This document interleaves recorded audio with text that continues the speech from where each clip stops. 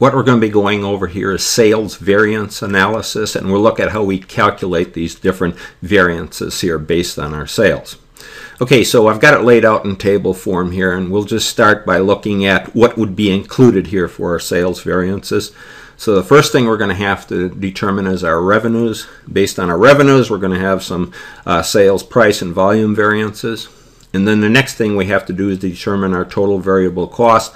That would be our direct materials, direct labor, variable overhead. So there we're going to come up with our total variable cost. And then we can determine our unit cost variances here and our sales volume variances based on those total variable costs here. Then the next thing we have to do is we have to determine our contribution margin, and that's really the difference between our revenues here and our total variable cost. Then we can determine our price and cost variances here and sales volume variances based on the contribution margin.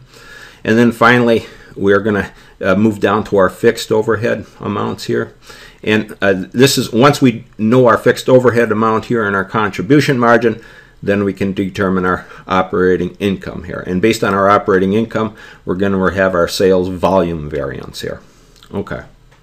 So let's go back up here and let's look at how we do our calculations. So when you're dealing with variances here, and in this case we're going to be looking at our sales variances here, you really have three different amounts that you have to deal with here. You're going to have a static or a standard amount here that you develop at the beginning of the period, and then at the end of the period you're going to have your actual results coming in, and those you'd have to determine your actual results here. And then once you have your actual results and you know you're at the end of the period here and you know your static amount or your standard budgeted amount here at the beginning of the period, then you can develop the flexible budget, as they would call it. So once you develop this flexible budget, then you can make your comparison between your actual, your flexible, and your static amounts or budgets. Okay, so let's start with the static budget and see what would be included here. So this is the case here where to set up your static amount or your standard amount, you take your budgeted quantity here times some budgeted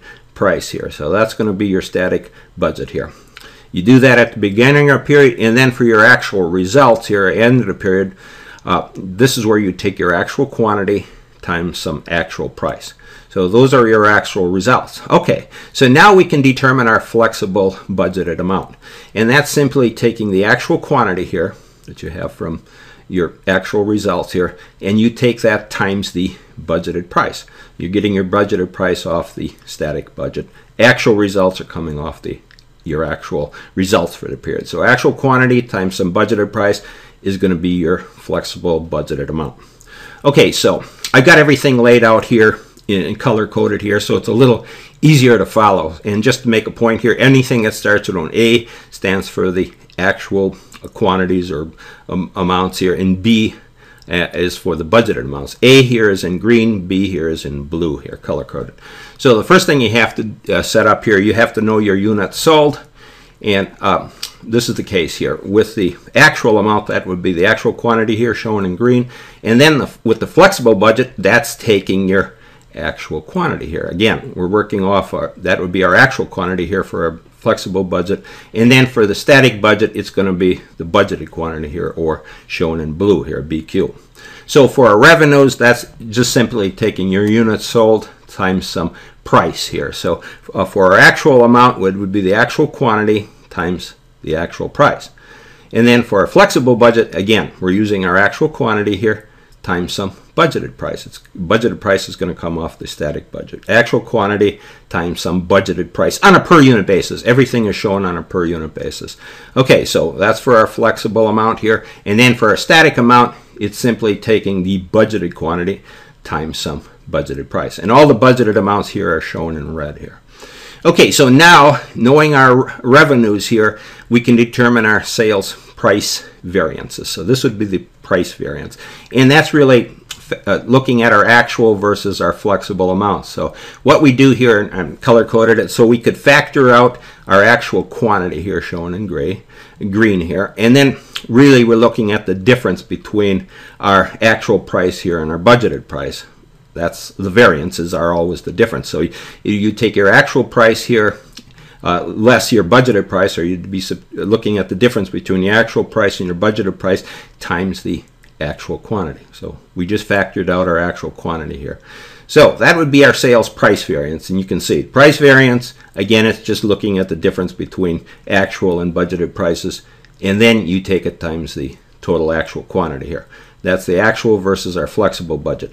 Now for our sales volume variance here, based on our revenues portion, that's simply comparing our flexible and our static amounts here. So for our flexible amount, what do? We're just going to factor out the budgeted price here because both of them share that in common. So what we would do here, factoring that out, it would be the difference here, a difference between our actual quantity and our budgeted quantity. Just factor that out here times the budgeted price. So that's a sales volume variance. You can see it's based on quantities here. For your volume variance, price variance was difference between the actual price, or the actual and the budgeted prices. So you can make that relationship here.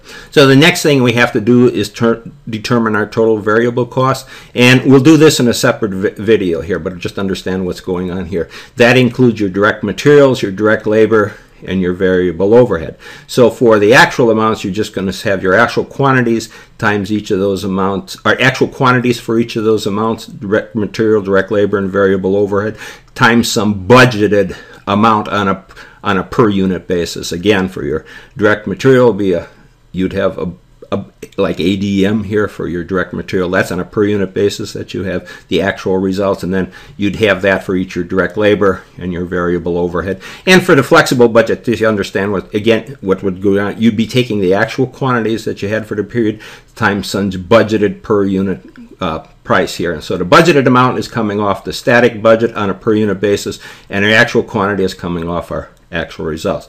And then for our static amount, that's just taking some budgeted quantity times some budgeted unit price for each of those.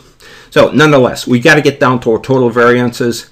Total variable cost, that's really direct materials, 3 here, direct labor, number 4 here, and number 5 here, variable overhead. So you would do that, total those up for your actual, your flexible, and your static amounts here. So you're going to have to come up with some total variable cost here. But if we look at it in terms of per unit basis here, so let's just look at it on per unit. So for our actual results here, it would just be the actual quantity times some actual variable costs on a per unit basis. And then for our flexible amount, again, we're using our actual quantity here times some budgeted variable costs on a per unit basis. That would be from actual result, our actual quantities come from our actual results for the period. Budgeted amounts come off our static or budgeted amounts. And I'm just showing it on a per unit basis here. So the next thing you'd have to do is for your static budget, you just be the budgeted quantity times some budgeted variable cost. Okay, so now for our unit cost variance here. That would be just taking your actual variable cost here, difference between your actual variable cost here and the budgeted variable cost. Actual variable cost from the actual amounts for the period, budgeted variable cost coming off your static budget. So what we're doing is just factoring out this actual quantity here from our total variable cost here. So you look at the actual quantity here, and that's looking at the actual versus your flexible budget. So you factor out that AQ here, and then it's just the difference between the actual variable cost and your budget variable cost here. So that's your unit cost variance here. And for your sales volume variance, this is where you're looking at your flexible versus your static budget. Again, we're just going to factor it out here. So here's the case where the common amount here between your flexible and static amount is the budgeted variable cost on a per unit basis. And then the difference would be between your actual quantity here and your budgeted quantity. So actual difference between the actual quantity and your budgeted quantity times some budgeted variable cost here on a per unit basis. So that's the sales volume variance. So you see what's going on here. Just looking at these variances here alone here, what was the common factor amount here between your actual and flexible bunch? It was the actual quantity here. We factored those out and just took the difference between our actual variable cost here and our budget variable cost. Again, times our actual quantity. And same for the sales volume variance. All we did is factor out the common amount here. That was that variable cost. It was the same between our flexible and our standard or our static budget. Factored that amount, our we took it to the different, we factored that out, and we just taken the actual quantity less the budgeted quantity here times some budgeted variable cost. So now we get down to our contribution margin here. And that was our sales volume variance here that we were looking at between our flexible and our static amounts. Actual quantity, difference between actual quantity and budgeted quantity times our budgeted variable cost. So now we get down to our contribution margin, and it's really the difference here between, going up here, our revenues here, and revenues number 2 here, and our total variable cost here, number 6. And we would do that for our actual, flexible, and static amounts. So our contribution margin, that's simply taking our actual quantity times some actual contribution margin on a per unit basis. Just say we've determined that on a per unit basis. Now, that would be for our actual results. Now, contribution margin for a flexible amount here would be actual quantity times some budgeted contribution margin on a per unit basis. Well, and not to confuse things here, but when I talked about the contribution margin here between our revenues here and our total variable cost, we're just lumping everything together here and saying we know it on a per unit basis only to make our calculations a little easier here. So we've got our actual amount, actual quantity times some actual contribution margin on a per unit basis. And then for the flexible budget, actual quantity times some budgeted contribution margin. And the budgeted contribution margin is coming off a static budget. And of course, the actual quantity here is coming off the actual results for the period. And then for our static amount, again, it's just going to be a budgeted quantity times some budgeted contribution margin on a per unit basis here. So we get down to our price cost variance here. That's simply the difference between our actual and flexible amounts. And we're just going to factor out that actual quantity here. So we factor that out here between our, so take the factor be our actual quantity and our between our actual and flexible budgets, and that would then the difference would just be the actual contribution margin on a per unit basis and compared to the budgeted contribution margin on a per unit basis. Okay, so that difference times the actual quantity. Common factor here between actual and flexible amount is that actual quantity, and then and this is our price cost variances here. So again, we're talking about price cost variances. That is really looking at that price, the actual contribution margin versus the budgeted contribution margin. Okay, times our actual quantity. So now for our sales volume variance here based on the contribution margin. That's simply looking at the difference between the flexible and static amounts. So flexible amount, the difference here, the common factor is the budgeted contribution margin on a per unit basis between flexible and static. So then the difference is really the actual quantity versus our budgeted quantity. So the actual quantity minus our budgeted quantity times some budgeted contribution margin on a per unit basis. Okay, so that's our sales volume variance here. So you can see the volume variance is really dealing with quantities here. Price and cost variances are dealing with those price or cost for in this case the contribution margin. Okay, so we got down to our sales volume variance and our price cost variance here for our contribution margin. So now is the next thing to deal with our operating income here. So this we deal with our fixed overhead, and in this case it's just going to be for the actual amount there's going to be some actual fixed overhead here, and then for our flexible and static amounts it's just going to be some budgeted fixed overhead. Both the flexible and the static amount use the budgeted fixed overhead. And then our operating income is simply the difference between our contribution margin and our fixed overhead amount here, and we do that for our actual and flexible and budgeted amounts. So now we can get down to our operating income here, our operating income, again, we went over that. It was just the difference between our contribution margin and our fixed overhead. Okay, so finally we get down to our sales volume variance here based on our operating income. And we'd have to go back and look at everything here and how we got to it. But it's just really taking the difference here between your budgeted price versus your budgeted variable cost. So you can understand the budgeted price less your budgeted variable cost. That difference here times the difference between your actual quantity and your budgeted quantity. So that you have to determine in both cases here, you'd have, and that's based on your flexible versus your static and also your actual amounts for the period. So that's our sales volume variance based on operating income. So budgeted price, difference between budgeted price and budgeted variable cost, that difference times the actual quantity versus your budgeted quantity. Okay, so we went through all our formulas here. Just to go back, maybe the idea is here. You can see the actual budget here is just, I got everything are shown here in green. So the actual amount here is actual quantity times some actual per unit cost or price on a per unit basis. And then the flexible amount here, that's again taking your actual quantities here from your actual result times some budgeted quantities here on a per unit basis, budgeted price, budgeted cost, what have you, on a per unit basis. That's for your flexible amount. And then the static amount, that's just setting up some budgeted quantities for the period times some budgeted unit price for each of those. Okay, so that's really what you're talking about here. And just to go back here and make up the sales price or cost variance is really the difference between your actual and flexible budget amounts here based on some price or cost amount times the actual quantity. So you can see here with the flexible budget and the actual budget here, the common factor is the actual quantity here. And then there would be the difference between price or costs here. And then for these sales volume or quantity variances, it's really looking at your flexible versus your static amounts.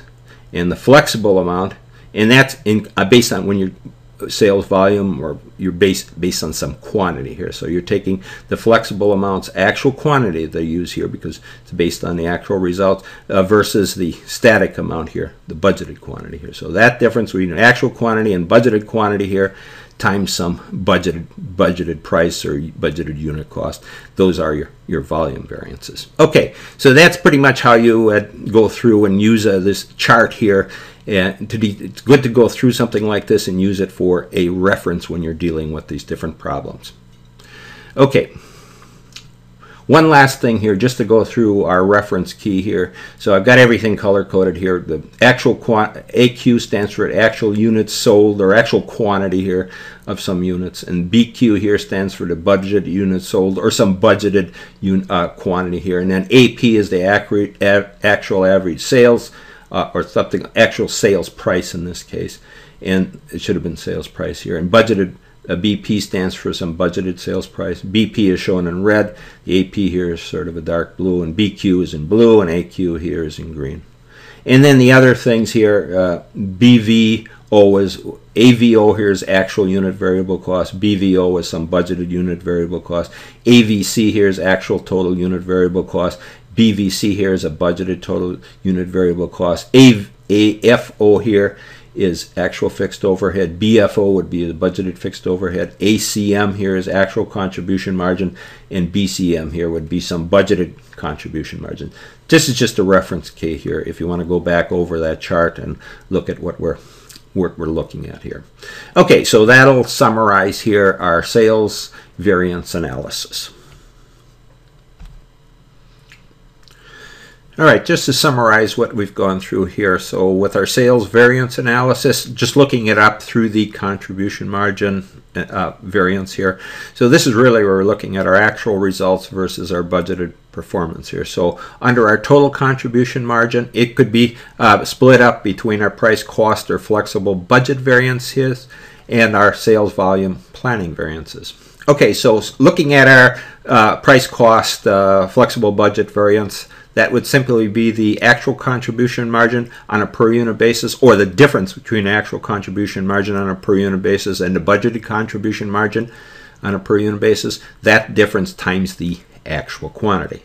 And then under our price cost variance, it can be split up between our sales price variance and our unit cost variance. So for our sales price variance, that's simply the difference between the actual price and our budgeted price, and that difference times the actual quantity. And then for our unit cost variance, it's simply taking the actual variable cost on a per unit basis and the difference between that and the budgeted variable cost on a per unit basis times the actual quantity. Now just remember, our unit cost variance variance, that includes those the variable cost here. That would be the direct materials, direct labor, and all our overheads here. Okay, so that takes care of our price cost or flexible budget variance. Now moving over to our sales volume or our planning variance. That's simply taking the difference between the actual quantity and the budgeted quantity times some budgeted contribution margin on a per unit basis. Remember, we're looking at just the total contribution margin variance here. So that for our sales volume variance, our volume or planning variance, underneath that you're going to have the revenue part or the revenue effect and the cost part or the effect due to our costs. So for our revenue part, that's simply taking our actual difference between our actual quantity and our budgeted quantity times some budgeted price. And then for the cost part, that's simply taking the actual difference between the actual quantity and the budgeted quantity times some budgeted variable cost here on a per unit basis.